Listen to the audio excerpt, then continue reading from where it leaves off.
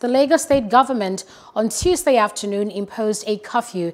In the rush beat the curfew and several barricades across Lagos. A ripple effect was created across the state. Fumi Unajefe files in this report. The SARS peaceful protest continued in Lagos today. At the toll gate in Lekki, it started with prayers. Father, as we have gathered this morning, O God, have your way. The graffiti expresses the anger of the people. The protest gives some an avenue to vent their frustration beyond the call to ending police brutality. It's on the 28th. We've shut down. I've not been going to work.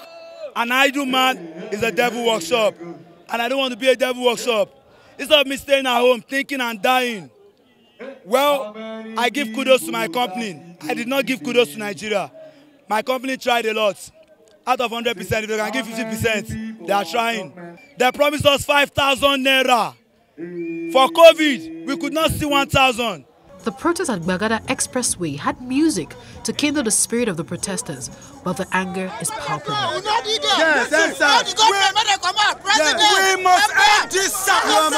Hoodlums had barricaded part of 3rd Mainland Bridge, set up roadblocks, and there were reports of violence in Orile.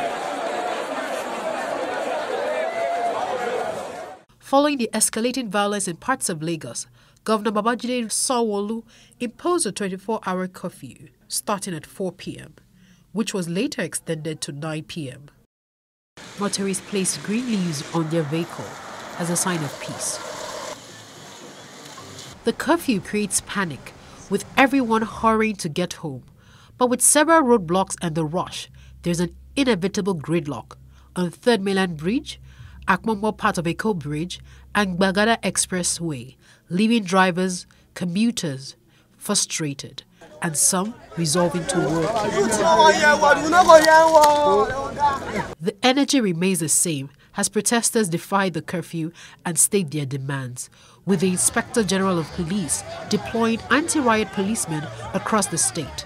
We are hopeful the tension and violence doesn't escalate. Fumi Unajefe, reporting for Plus TV Africa.